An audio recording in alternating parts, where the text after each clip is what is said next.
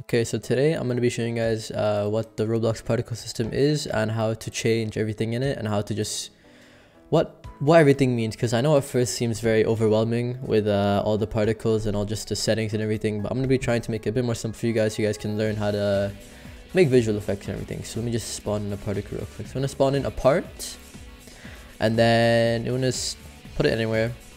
And personally I just like to resize it by a bit just to make it smaller. So let me just do it real quick.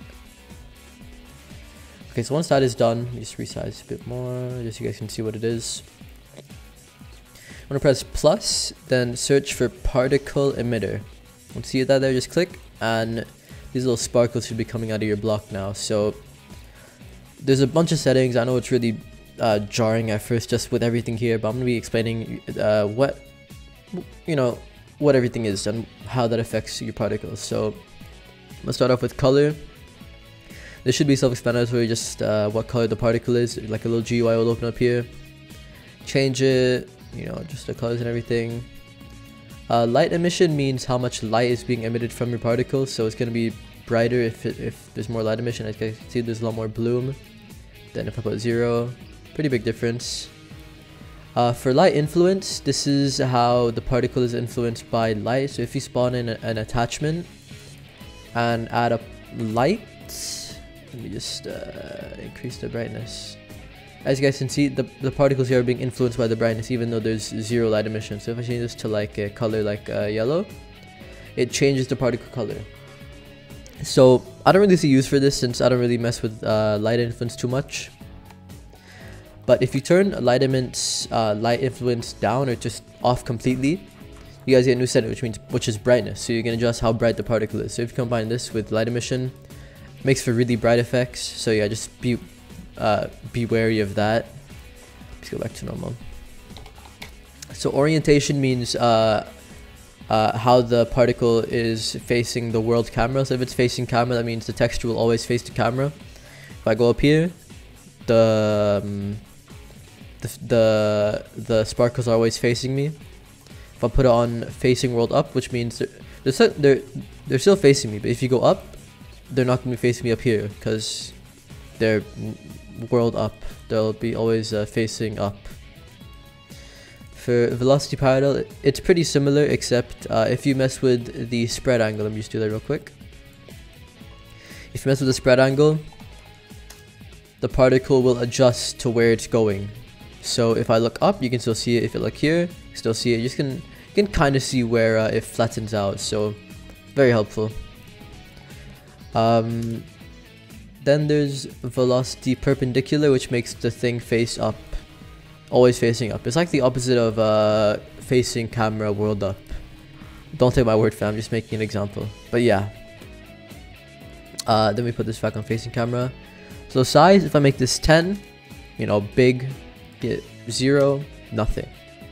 So if you want to properly adjust size, you can press these 3 dots here and a little GUI should open. So this part here means the start of the particle and this is the end. So if I put this up here, the particle will get big at the end, then it'll disappear. But if I put this big here, that means it'll disappear quicker. If I put it like this, that means it'll get big here, it'll go all the way up here, and it's get small here. Okay guys, so it's me from editing. I forgot to mention something when I was explaining the size graph. So if you guys want to add more detail, let me just replicate what I did. So as you can see, it'll only, the size will only go up to here. Let's make this, oops, let me undo that. If you want to make that more detailed and have the particle have more variety, you can drag these 2 lines, which means this red bar, this means that particles which are in this size will hard to explain, but let me just let me just make it more visible. So as you can see, there's many different size particles now. There's smaller ones, there's bigger ones. Make this down like this. There's only gonna be bigger ones. If I put it here, a lot more variety. It's gonna be really huge ones, really small ones. So yeah, this just adds more variety. This envelope means there's going to be particles from everything here, all of these sizes here. The same applies to transparency and squash because these all have similar settings. So yeah, just be wary of that. Alright, back to the video. So yeah, that's very helpful. For squash, it's pretty much the same GUI, you know, but it's just for how squash your texture is. I wouldn't really recommend messing with this for now until you're a lot more experienced, since it's kind of confusing for beginners. But yeah, for texture, this is what texture the particle is. Let me just find one real quick. I'm just gonna look for a random texture, like this thing, I guess. So if I, oh, wrong button. If I click this, then copy asset ID, paste it right into here, the particle will emit these faces. So yeah. Then for transparency, it's the same graph, except if I put the transparency up here, which means this, it'll get, you know, you won't be able to see it when it's up there. But if I put it up here, then make it down here, you won't be able to see it here, but you'll be able to see it up here. So this is very helpful when you're making like smoke particles and stuff. Adds like a little fade out, which makes the transition less jarring. So yeah, let me just change that back to normal. Z offset is basically, let me just show you guys what it does. So if I put this, if I just resize this block up a bit, you're gonna see some particles, but not everything. So if I put Z offset on 1, you'll be able to see the particles inside the block. So if I put this on 3 or 2 or just anything higher, you'll be able to see it more. But personally, I don't really go over 3 or just 2, because if I go closer, the particles disappear, which is very annoying at times, but it's okay. Let's put this back down. So now we're going to move on to emission. Ignore data, because that doesn't really do anything. It's kind of useless. Well, from what I know. If you're not scripting, then it's just kind of useless, I think. Even if you're scripting, I don't even know what that does, so yeah. Emission direction means which way it'll emit from. So if I put this up here, then it's going to go from the top of this cube. It'll go from front, left, right, bottom, you know, etc. You get the deal. Enabled means if the particle will be emitting or not. So if I put this on, off. So for lifetime, it makes the particle last shorter. So if it's a shorter lifetime, it's only gonna last this much time. But if I put it on like 10, it'll go really up and it won't disappear. Don't get this mistaken with speed. This makes your particle last longer, while speed makes your particle go faster. So let me just put this back to 0.5.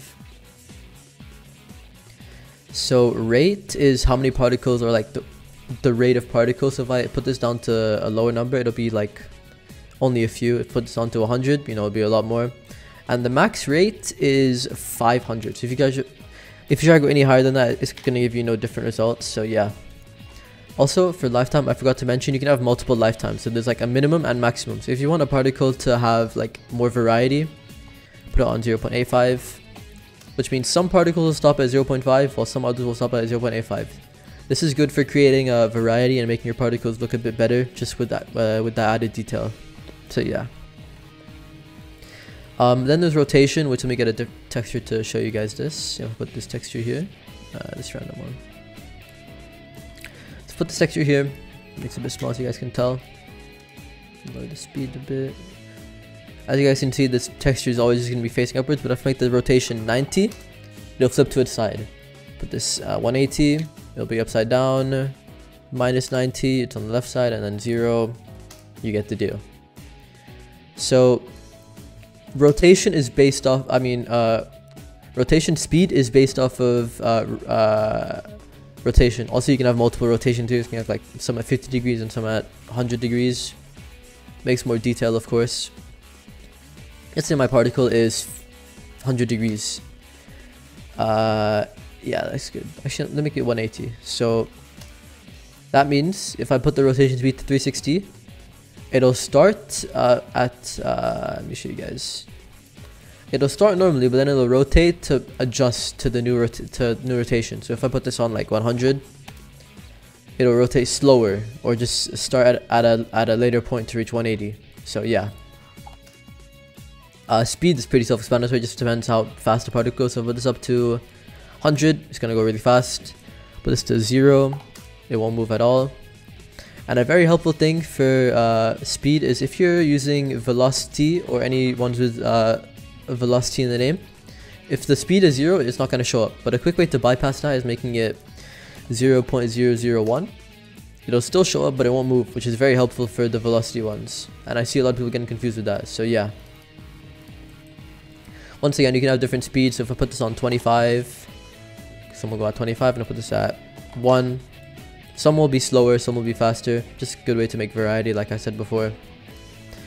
Put back up to 3. So spread angle is which angle the particle spreads at. So let me put this in attachment to make it easier to tell. So where's the attachment? Oh, here it is. Step back to, actually let me just reset this. Hold on, guys. Put this up here. If I put this 50 degrees, it'll spread at a 50-degree angle on the different axes. If I put this at 100 degrees, it'll be 100 degrees angle. 360 degrees angle, and yeah, pretty self-explanatory. Now, emitter shape, I wouldn't recommend messing with these until you're a lot more experienced. I'll do a different video on that later, because right now I don't really even know. It's just a bit weird, but I'll show you guys anyways. I'll just do it now so you guys get that out of the way. So for emitter shapes, you're gonna have to make your part a bit bigger. So I'm gonna use the Ross particle editor to make this easy to see. If it's a box like this, you know, just be normal like that. If I make this if I go inwards, hold on. Go inwards, it'll go down, in and out, it'll go up and down. Then volume, surface means it'll go at the top, while volume means it'll cover the entire box. So for cylinder, it creates like a cylinder, and the particles spread out as such. So if I make it in, it goes inwards, out, outwards. Shape partial makes the shape of the cylinder change. I don't know what effect this has on the particle, but I don't know. Change volume, surface, it doesn't really do anything for the cylinder. Actually, there's a small difference, but it's kind of just not like, it's not noticeable. Then for disc, it emits from the top only, inwards, same thing. Actually, I'll put this on volume. Yeah, so it's pretty similar. But then sphere is the only really different one. If I make this bigger, the particles can go inwards. So let me go inwards. That means the particles only go in. And if I can make them go outwards, it'll go outwards, you know. Shape partial, I would really recommend changing this for sphere, since that kind of just ruins the effect. But if you guys want to, you guys can. Surface doesn't really change anything, just makes it go out from the surface. Inward, it makes it look better. And yeah, that's it for emitter shape. Let's go back to default. Okay, so now we have flipbooks. I wouldn't recommend messing with this for now, because they're just wouldn't really recommend doing them till later, but I'll just show you guys them regardless, just so you guys know. Let me get the particles. Okay, so I'm just gonna use a pre-existing flipbook that I have from before. Let me just change this a bit. So as you guys can see, let me just make this a bit more visible. Let me just array lower. So as you can see, the texture is animated, which means it adds for a lot more detail. But this setting isn't public yet, so it won't be able to be used in games, which is really annoying, but it is what it is. So if I go down to flipbook settings, flipbook layout means flipbooks have different layouts. So the texture I'm using is 4x4. If 2x2 is gonna look weird because that's not what the thing is built for. Then 8x8 is it's not gonna work. So yeah, one shot. Well, let's go from loop. So loop is I couldn't tell you what this does. I think it like the lifetime higher. Yeah, I honestly have no idea what loop does. I wouldn't recommend using loop. Then we have one shot, which is the best way, which means the particle will always you know, do the fucking flipbook thing. So let me just make this a bit higher so you guys can see. That means in the span of the lifetime, it'll do the full animation, which is really good. So yeah. Then we have ping pong, which I don't know, dude. I really don't know. Then random, it just starts at random frames, which it works sometimes, but personally I just like doing one shot since it makes the flipbook a lot more organized and animated. Looks way better. So yeah, that's it for flipbook settings. Let me just go back to normal. Okay, so then we have motion and acceleration. So if this makes the particle move on different axes. So if I make this move on the x-axis, make this 100, it'll move that way. If I do on the y-axis, it'll move up or down. Also, this isn't the same for everyone. Sometimes if I rotate it, it'll be different. So if I do this and I put locked apart, the y-axis will be this way. It's just a bit strange, but yeah, don't really mess with that. That's what acceleration does. Just mess. It's good to mess around with that if you're doing like small edits. Just don't use that for speed, because using the actual speed thing, then combining that with acceleration is much better. So drag is a really good setting. Nobody really uses it. I don't know why. It's really good. So as you guys can see, if the speed is 23, they'll just fly off here. But if I add drag, it'll stay at there for a second, then it'll disappear, which allows for the user to see the particle a lot more and just makes it a lot more easier to see. Just add some more detail and everything. So sorry if I'm bad at explaining some things. I'm not really good at talking about stuff that I know. I'm bad at teaching. So yeah, locked apart means, so let's say that I just rotate this normally, the particles will follow with it. But if I do locked apart, the particles won't move. Like, they'll still move, but they won't like trail off, if you know what I mean. But yeah, then we have time scale, which means like just makes the particle slower, like slow motion kind of. I don't really see the use in this setting. Maybe if you just want to get some really specific timing, I don't know. And velocity inheritance, I genuinely don't know.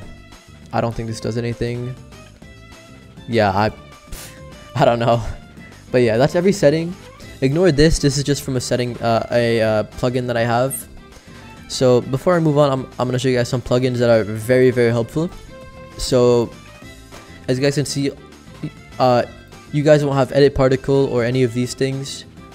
So the particles, I'll put them in the description of the video, but these are very helpful. So with edit particle, it like visualizes where the particle goes, and it gives you more freedom for size. So if I use the Roblox one, the max size in the graph is 10, which is very limiting, because if you want to go bigger, it's not going to work. So if I make this just back to 1, if I use this, I can make it, you know, infinite. I think it's huge that it goes off the map. That's very useful. Also works with transparency, squash, and yeah. This particle here, well, this setting, it allows you to make the curves less linear. I wouldn't recommend messing with this for now, because this is a bit more advanced. You guys should try and learn all the basics first, then move on to that. Then emit, it just emits a certain amount of particles. So if I'm at 50, boom, 50 of those come out. Pretty helpful. So yeah, that's every Roblox particle setting, and yeah, that's pretty much it. I'll do another video on how to make effects, but this is just explaining the basics. I'll do like a part tutorial. So yeah, if you guys did think this video was helpful, or if this did help you out, please like, subscribe, and comment. Let me know if you guys want to see more of this, because I want to help you guys develop, because I've gotten a lot of questions on how I do this, and you know, etc. So yeah, I'll see you guys in the next video. Bye guys.